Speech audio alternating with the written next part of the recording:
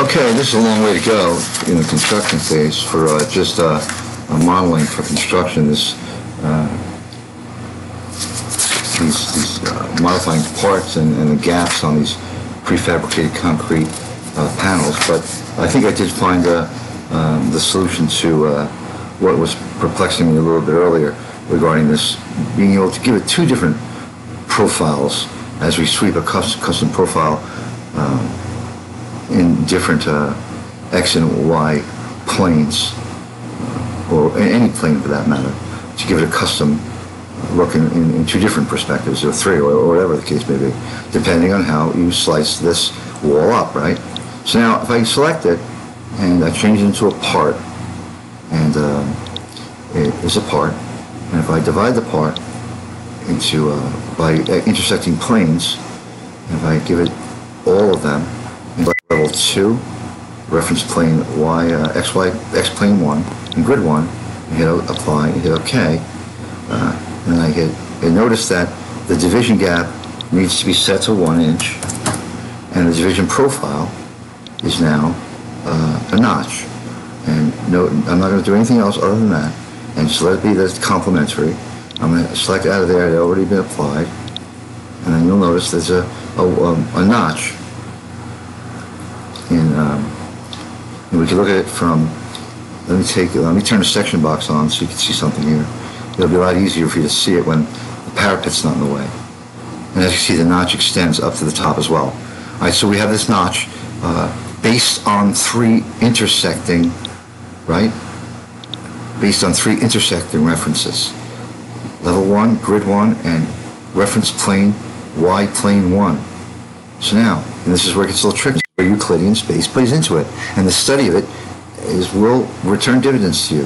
What it's now saying is that you want to be able to give it maybe two custom profiles in maybe two different directions. Maybe when it runs along the grid line 1, it is going to inherit the profile of a step notch. Or if it's going to run along another profile, another intersecting reference line, reference plane, it's going to take on the profile of another division profile. So you have two profiles. So let's do that. Let's go back, select any one of the panels, it says, and go to Edit Division, right? And go to Intersecting Planes, and show all levels. Take away the X-plane 1, right? Take away the X-plane 1, Y-plane 1, sorry. Undo that one, right? So now, we have just the two, right? We have a notch here, and a step notch there. Now, what I'm going to do is, I'm going to go here and see if I can get it done. I'm going to intersecting planes, levels all. I'm going to put that plane back on again. Right? Fine. Okay. I'm going to do okay. And now it's back, right? So that'll show you how to do that. Now, hopefully I get this right.